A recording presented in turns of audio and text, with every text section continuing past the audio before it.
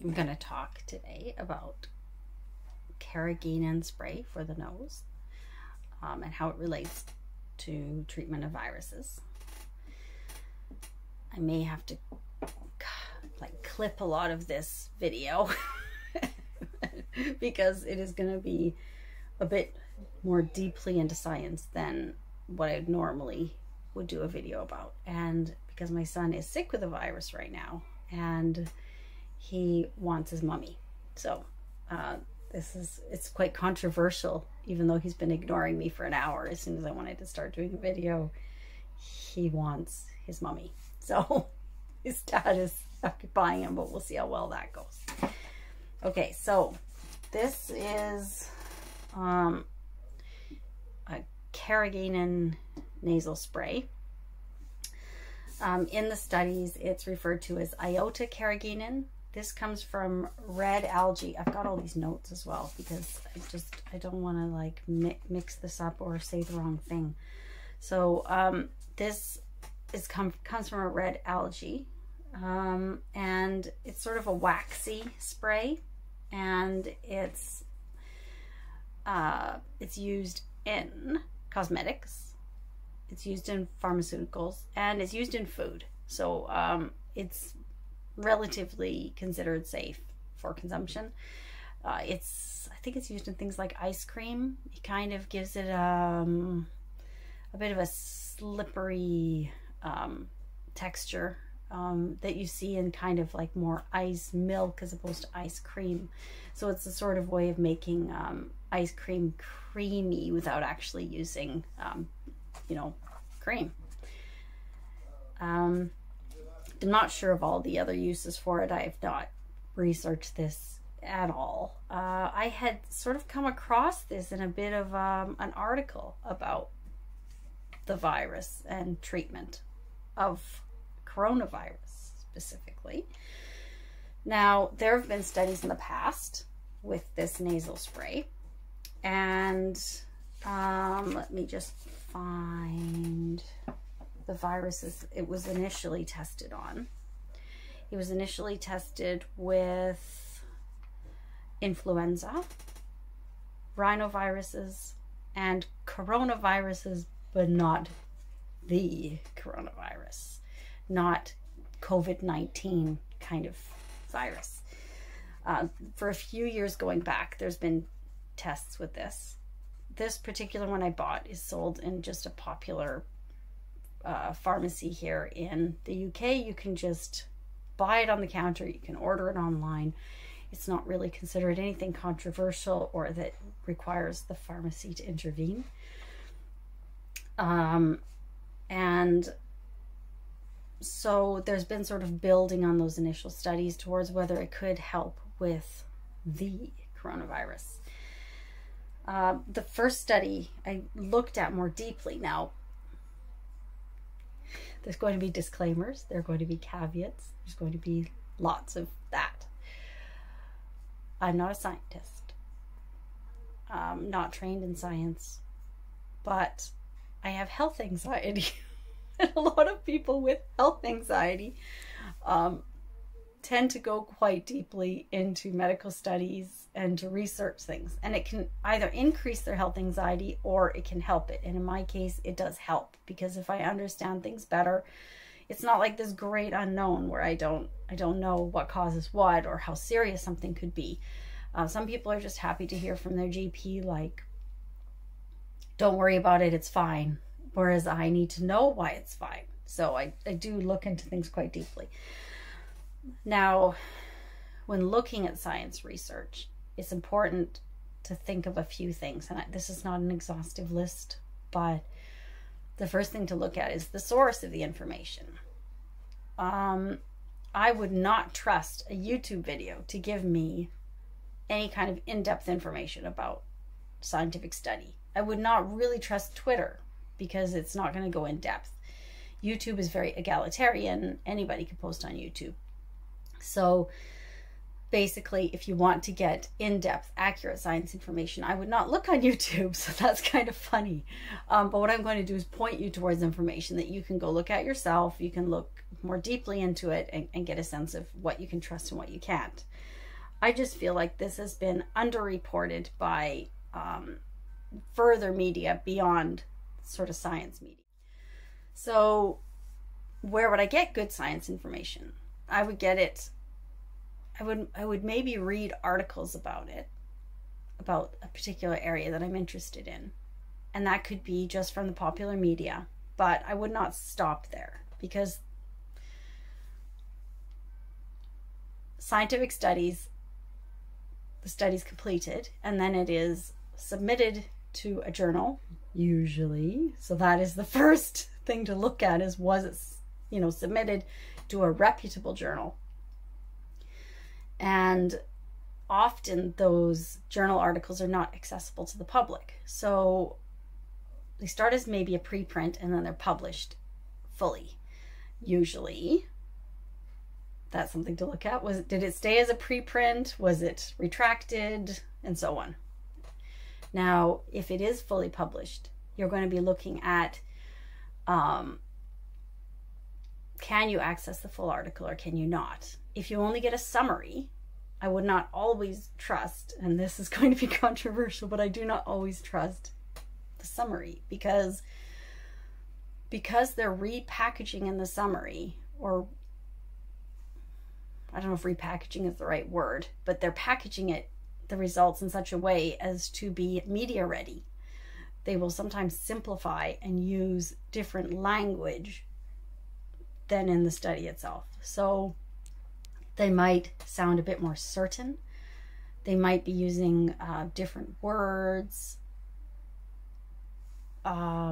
like instead of saying good or possibility, it might say, you know, it does, and positive, and just it'll look a bit different.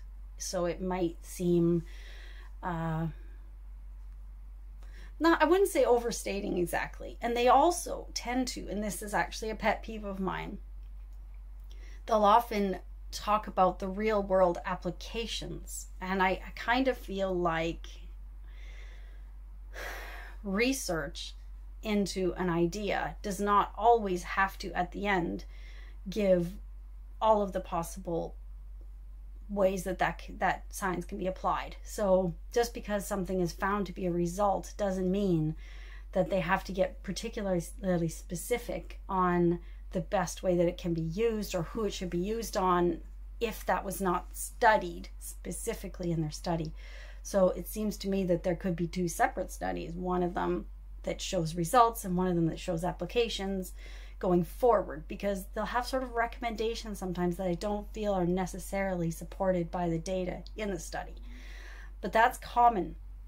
Now, okay, so we're at that point. You're looking at maybe the results. And let's say that's all you can access. Now, what happens is that might get picked up by the popular media and it might get picked up by science media.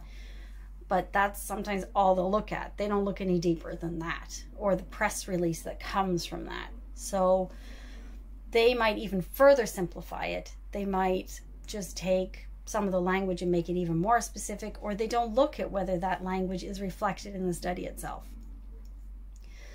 Now, as it gets sort of watered down and you have one media outlet quoting the previous media outlet, it becomes further simplified, I think.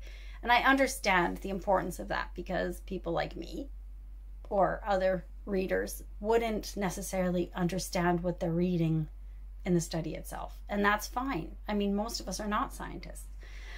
But it's important to go back as far as you can understand, not just look at what the popular media is saying, but to go back as many steps as you can, as many links as you can, as much research as you can understand, so that you have the best understanding of that. And I think it's good to have a healthy little bit of skepticism. Now, this is where we run into a problem where there's kind of a distinction between scientific skepticism that helps to refine studies, that helps to understand studies, that can build on studies. And there's the kind of skepticism that says, I don't trust any science as it exists. I will only look at alternative media. I will only trust these people who have pulled themselves out of the scientific institutions, and they're saying, you know, it's all wrong. Because you do get scientists. Scientists are not one kind of thing. They're not this hive mind that all says the same thing. You will get scientists saying different things and believing different things, but you sometimes will get a rogue scientist that says, I don't trust any of the institutions anymore. They're all full of lies. And so they'll promote a certain agenda. And they'll cherry pick little bits of data. And I don't know how that happens or why. I can't speculate on any of that. But you have to be careful that one scientist in one area isn't going to be an expert in every area, where they can tell you, you know, about virology and immunology and, you know, practical A&E implications, and just, they're not going to be an expert in every area. They're not going to know about necessarily bacteria. They're not going to know about sociological implications. They're not going to be an expert in every area. So if you're looking at media just from that one person, like blogs and blogs and blogs, or vlogs and vlogs and vlogs, or Twitter posts over and over, and they're just commenting on so many different areas, that's a way to be skeptical of that particular person, because they're not going to be experts on everything. They're not going to know each of these areas.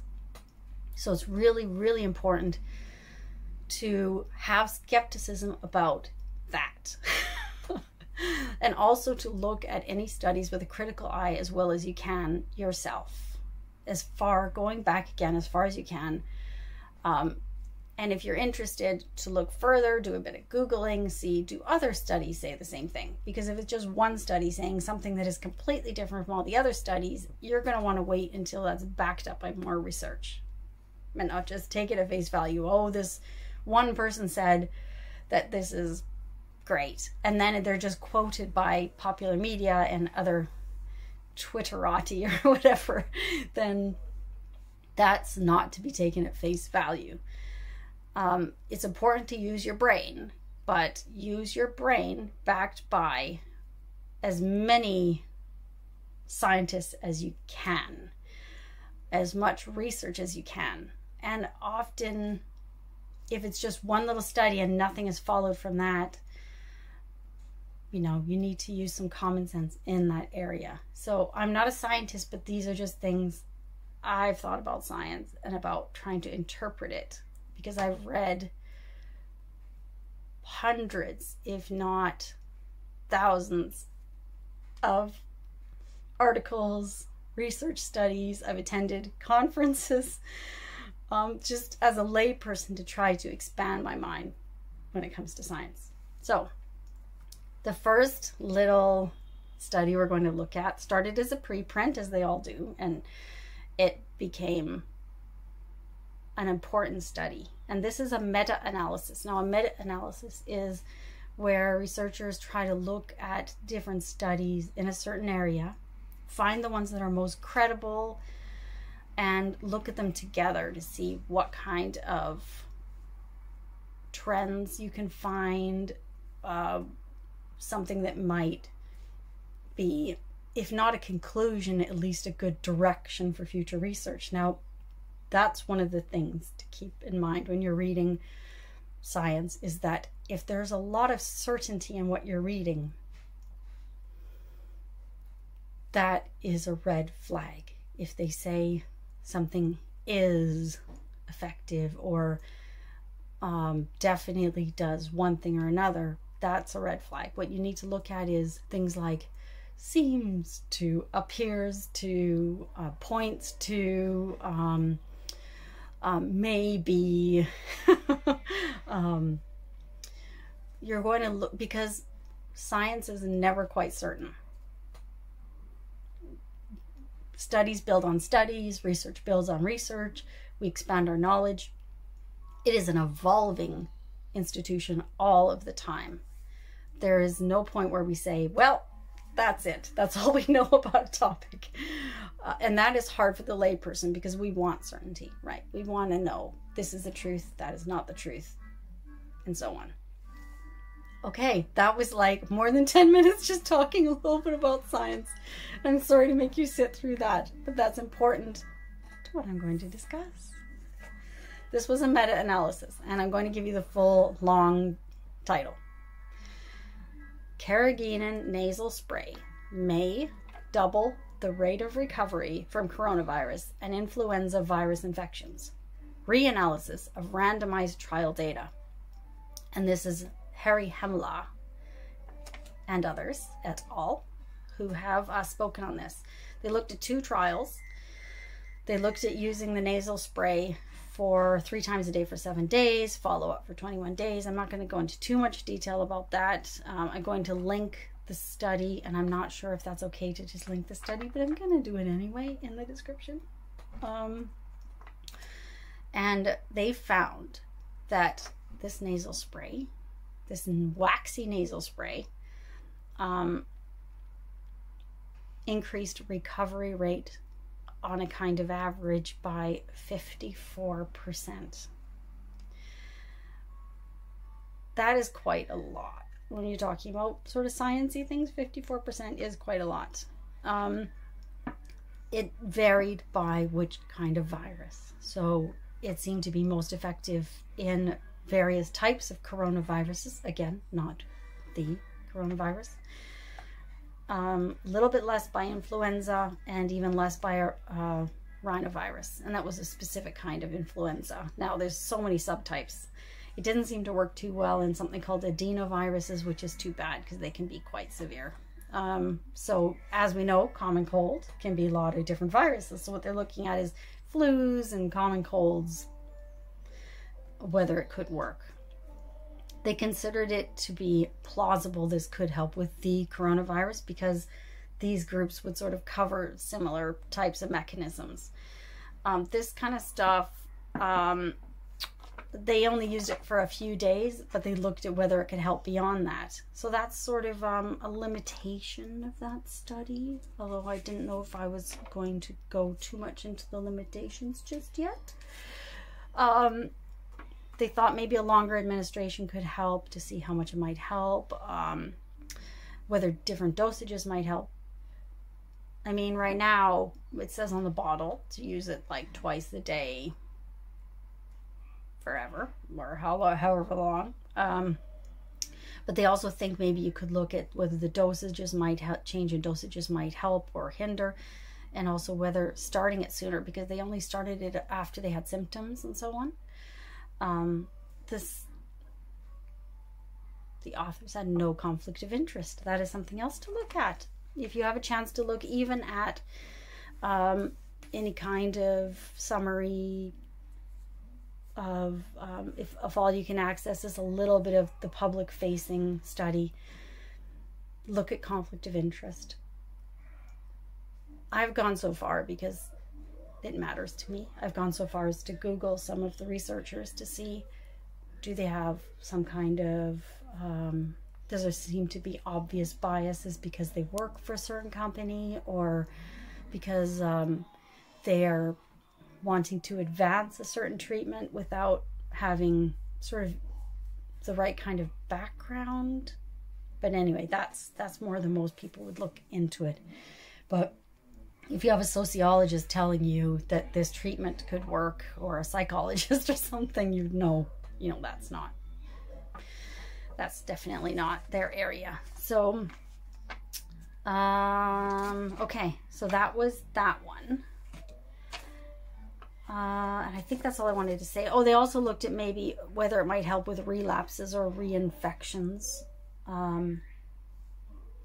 And they think it could help with that. You know what a relapse is, like where you start to get better and then you get worse again, or maybe you get reinfected, which sounds horrible, and it probably is.